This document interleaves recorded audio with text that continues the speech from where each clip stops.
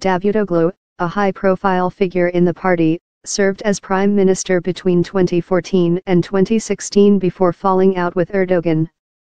The election results show that alliance politics have caused harm to our party, both in terms of voter levels and the party's identity, Davutoglu said in a 15-page statement.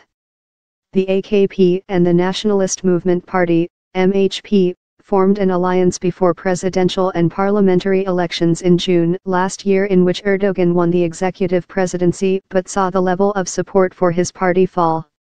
NL8N1TQ032 There were no signs of a lira reaction to Davutoglu's statement. The currency had weakened in early trade and stood at against the dollar, from a close of on Friday.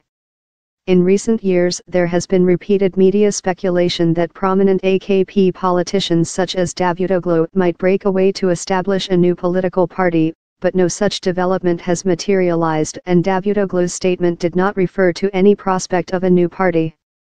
Instead, it stressed the need for reform within.